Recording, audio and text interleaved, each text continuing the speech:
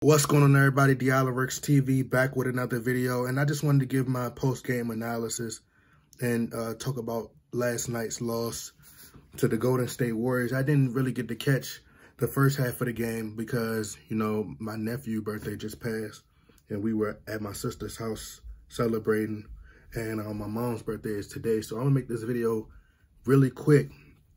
So the Lakers are still ninth in the West, even though, you know, the Lakers are much worse than our record indicates. You know, the Lakers should be last place in the West. A lot of the teams that they were able to defeat earlier in the season, they didn't win by a wide margin. It really wasn't competitive. It was a lot of games that could have went either way. And, you know, a lot of games, the refs bailed them out. You know, it went down to the wire. You know, I think of games like the Mavericks game where, you know, Austin Reeves hit that buzzer beater. Was it a buzzer? It was a buzzer beater, or it was a you know, last second shot, a couple seconds left on the clock. So I guess you call it a buzzer beater or whatever. But he, you know, was able to get the win in a very close game. So when we play a lot of the elite teams, we see how superior and how great these teams are. And you see the gap. You see how much of, you know, there is a difference, which, you know, is a segue into the Lakers and the Warriors. You see the difference in skill set and chemistry. And I just want for people to see the difference between why it's very important to build in the draft opposed to just taking pieces of and trying to put them together and build a team and try to form a team. The Warriors had probably like a 3-year drop-off span where it was 2019 where they were in the finals versus the Toronto Raptors, and Klay Thompson went down with an injury, excruciating injury, right? Devastating.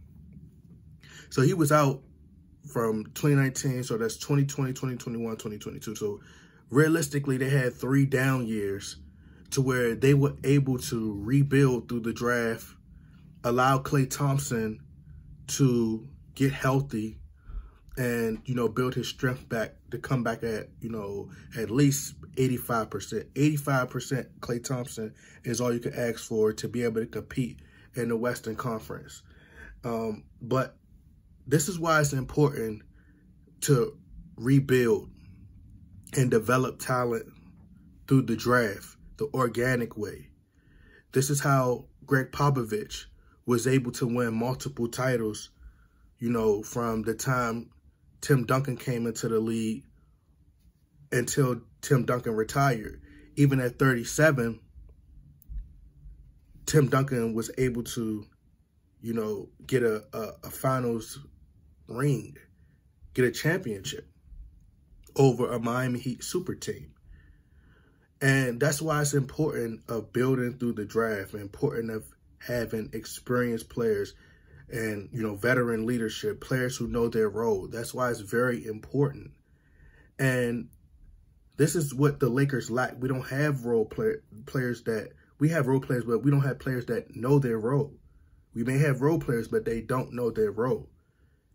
I think the guy's name is Kuminga. Kuminga brings that energy, his dunks, excitement, you know, rebounding, dunking in transition, and he's a great role player that they have. Jordan Poole can come in, give you shots. You know, when you need some shots, Andrew Wiggins, good two-way player. These guys take pressure off of your older guys who are Steph Curry. This is the core, your foundation, who your team is built around. Steph Curry, Klay Thompson, Draymond Green. That's the foundation. Andre Iguodala is there, veteran leadership, somebody who's been there, you know, as the team was building, as they were developing and coming up. This is what the Lakers lack. The coach isn't allowed to do his job. Steve Kerr has been through different eras and have so much knowledge, so much basketball knowledge, very high basketball IQ. He's came under the tutelage of Phil Jackson, was playing for Phil Jackson. Then he played for Greg Popovich, you know.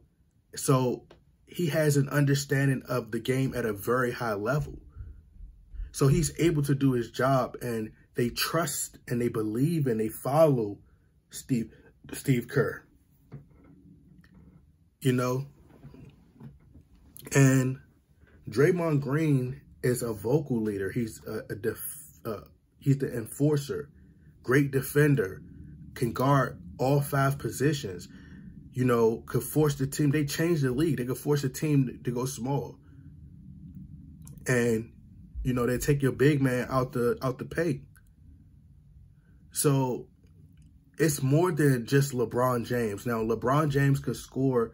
This is what I want fans to understand. You can go out there at 37 and score all the points, 35, 25, break Kareem record, whoever. But at the end of the day, if this is not helping your team win, then all that should not matter. Nobody cares about that. It's about winning. I often hear people say, well, you never seen Michael Jordan and Kobe Bryant and all these players be this, you know, put up these impressive numbers in their latter stage of their careers. You never seen players be able to extend their prime like LeBron James and put up 37 point, you know, be 37 years old and put up these, you know, impressive big numbers, right? But they wouldn't have to. Kobe Bryant, Jordan that is, or whoever, you know, whatever player you can think of, any past legend, they wouldn't have to if they had the talent that LeBron James had. Why would they go out there? They would be smart enough as leaders to say, I'm going out here and putting up 30 and 45 points, which is not smart. Why don't I just allow Anthony Davis, Russell Westbrook, and my team to do the work for me? I'm going to work smarter, not harder. Why am I going to put on all these minutes, these miles? I'm going to listen to my coach. My coach is telling me that Anthony Davis, and my coach shouldn't have to tell me that. It's Anthony Davis is younger than me. Was widely regarded as one of the best big men in the league. Russell Westbrook, who plays like me, but is a much younger version of me.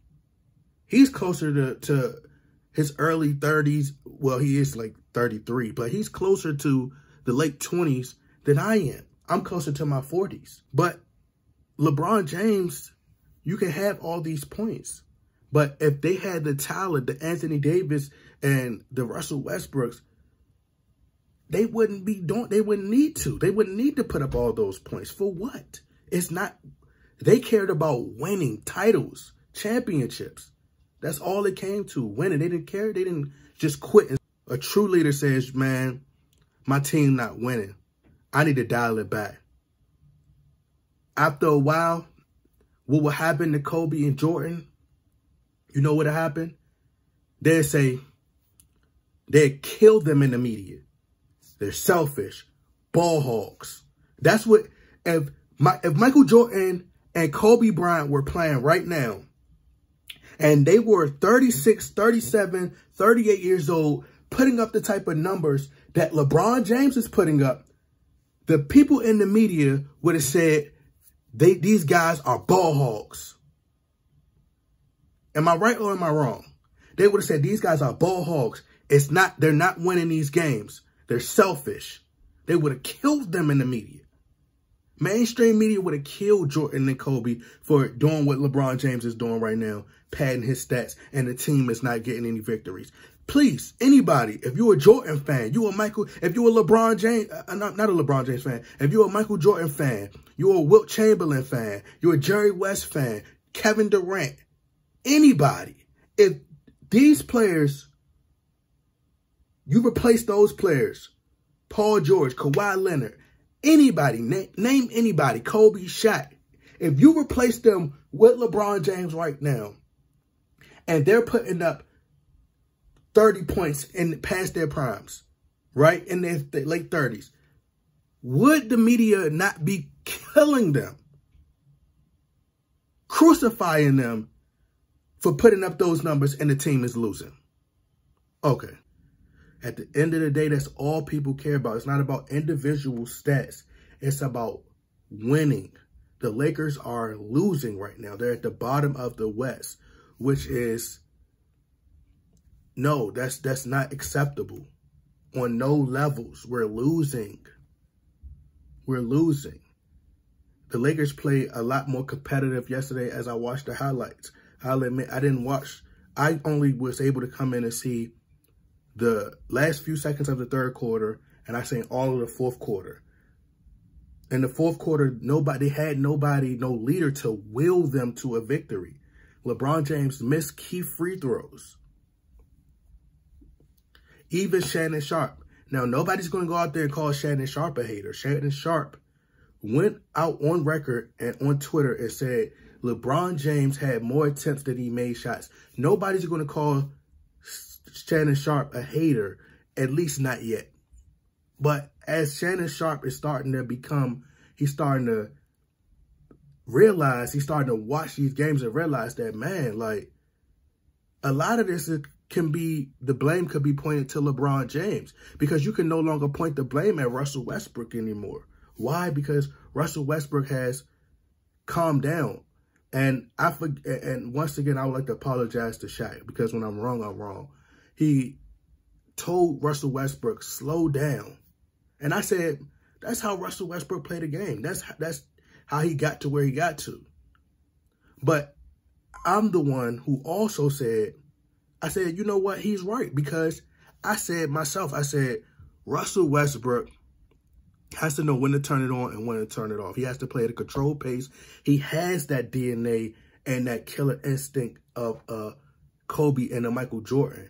But he has to have controlled aggression. He has to know when to light that fire and know when to attack and know when to kill. He don't have to go to every party he's invited to with fans and going to fight these fans. When a fan say something, okay, I'm going to prove to you on the court why you should never trash talk to me on the sideline ever again. That's the way Jordan did it. That's the way Kobe did it. Right? So there was nobody else to blame. Anthony Davis played like trash. He's trying to he's become a spot-up shooter. It's a lot of times in the points in the game where he could have attacked the basket, did not. Austin Reeves is a bright spot for the Lakers. That's a key piece that you want to put around, to have around, to build with your foundation of who you want to go with in the future. Now, this year seems to be like all about numbers. And the Lakers should have made a decision at the trade deadline, but they failed to do so.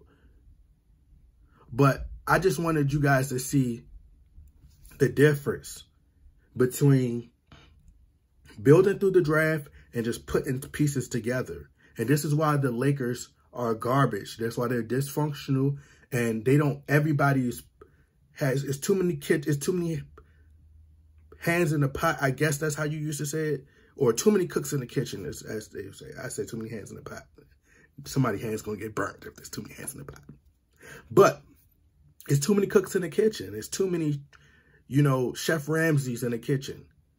Everybody has to know their role. My phone died, but when you're a leader, people follow you.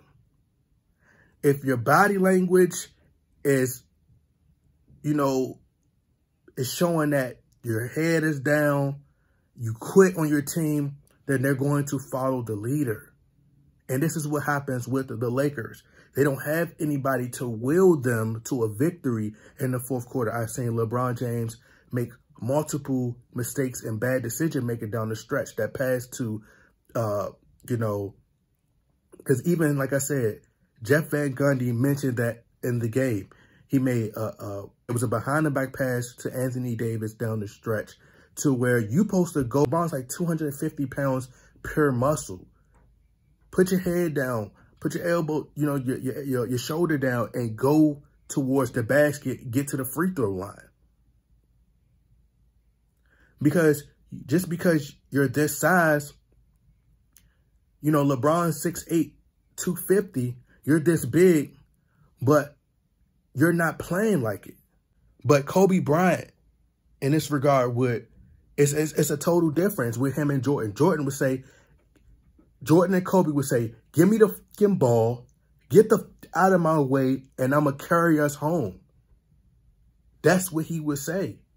And you cannot say, oh, in one hand, oh, LeBron James is the GOAT, he's the greatest, blah, blah, blah. But then when you mention how Kobe would do this and do that, you can't say you can't compare the two. When you're trying to, that's essentially what you're doing when you say he's the greatest ever. You're putting him above all the other greats, which is comparing. The Minnesota Timberwolves didn't make a trade. So why is it that everybody's like, the Lakers need to make a trade? The Lakers need to make a trade. Maybe the Lakers just need to figure it out.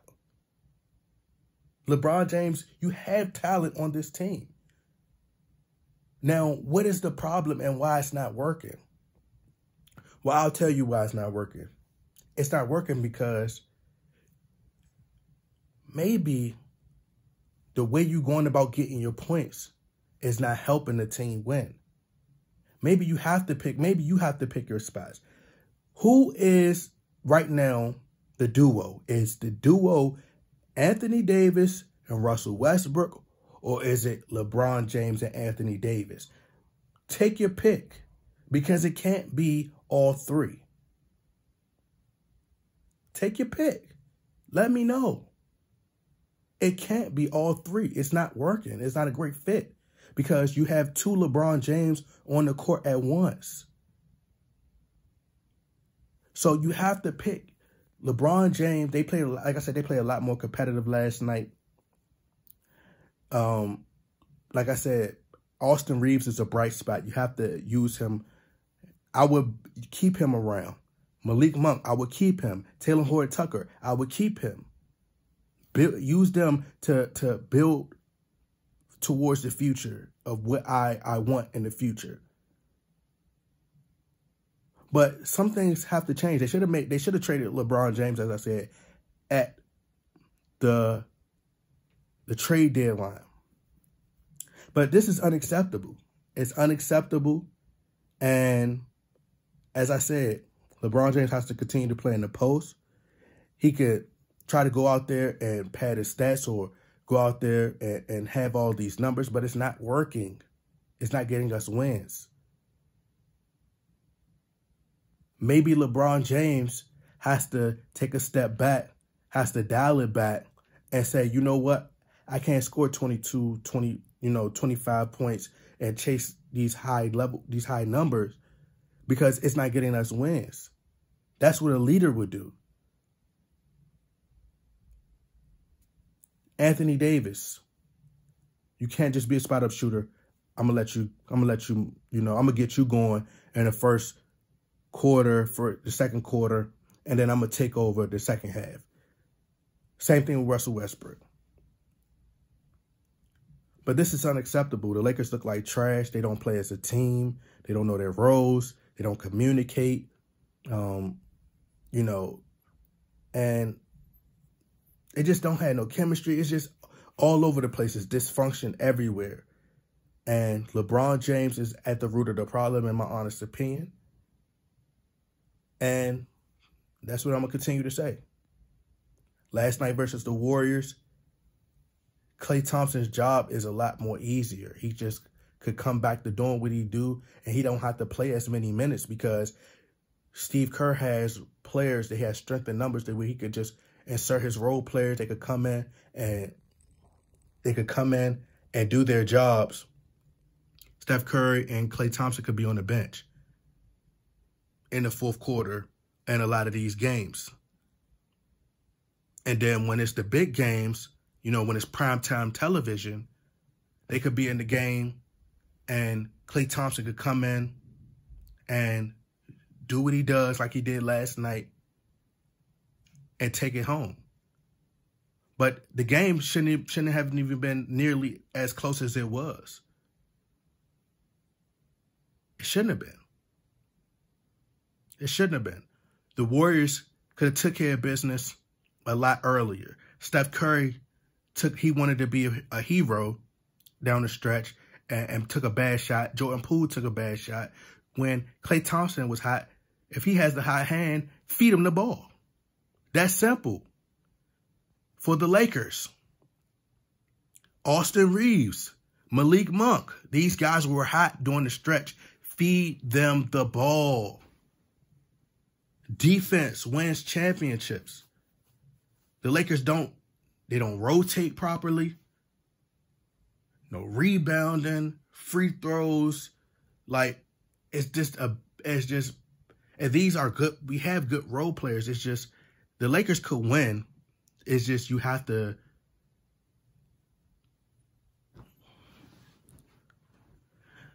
It's just, everybody has to be on the same page in order for the Lakers to win. But anyway, it was great. It was a good game last night. However, the Lakers are trash. Y'all let me know what y'all think. Y'all get in that comment box, like, share, subscribe. I'm out.